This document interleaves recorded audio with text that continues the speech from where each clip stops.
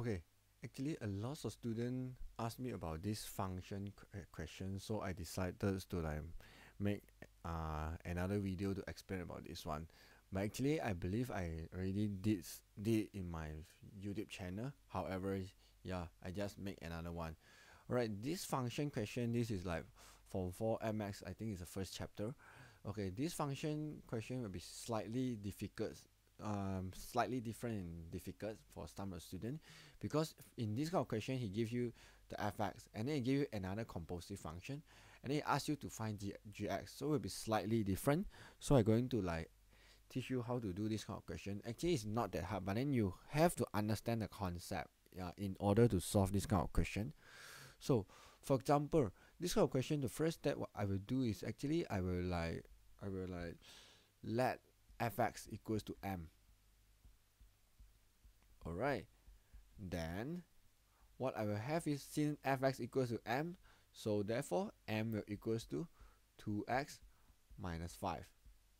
Alright, later I will explain how to use this one. Alright, right now we got something here. Gfx is actually equals to 15 minus 4x over 3.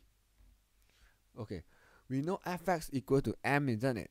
So you see what I will do it here is I change the fx become the m, so it will become gm. Okay, this is one of the important step. Alright, and then here I just copy whatever I have over here.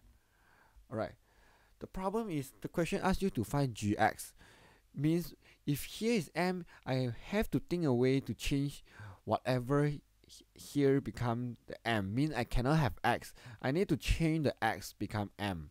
So therefore I need to find a equation which have the m as a subject, which have the x as a subject and related to m. Therefore we have something like this.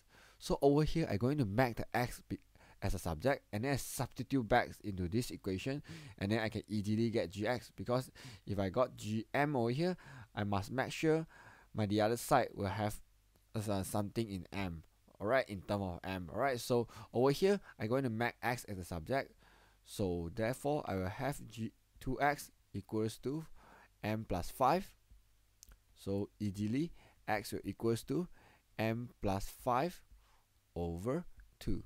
I'm going to call this one as the first equation. Then I'm going to substitute into here in the second equation. So you will see I write something like substitute 1 into 2. Then I'm going to substitute the x into this x. So you see carefully what will happen is, okay, gm, I continue. Then here I got 15 minus 4, I put a big bracket over here, over 3. So this is my x, right? What is my x? My x will be m plus 5 over 2.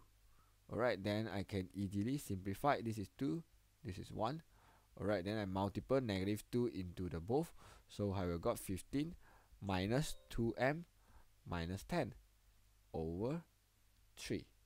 So therefore I will get what? I will get 15 minus 10, I will left 5 minus 2m over 3 will equals to gm.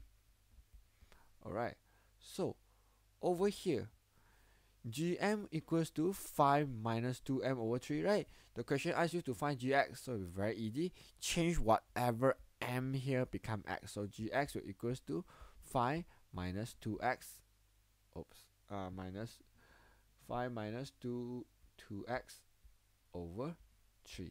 Then you are done. Alright, for this kind of question is actually like not really hard, but then yeah, the difficult part for this kind of question is you must able to see the connection. So the first thing is I always let fx equal to m. Yeah, of course you can put in any other alphabet. Alright, and then yeah, so m will equals to 2x minus 5. But if I do it myself, I will straight away make x as a subject, because I already familiar with this kind of question. I know later I'm going to substitute this x over here. But then if you are not familiar, yeah, you can do like step by step. So you will got m equals to 2x minus 5, right? You just leave it here, and then you start with the gfx equals to 15 minus 4x over 3, and then change the fx into m. because you here lab already, right? So this one you straight away we got GM. So you know at the end you change the GM into GX, then you got the answer. But then the problem over here is actually you got 15 minus 4x over 3, but then here is m, so you have to make the x become m. So therefore whatever you have here is very important. So this one you just make x as a subject in terms of m, and then you substitute this one into this one, and then you just solve it, and then you can easily get gx. Alright, it's not really hard, but I really want you to like make more practice in this kind of question, because really you need to practice in order to remember how to do this one. Alright, I hope this video can really help you. Okay, thanks for watching.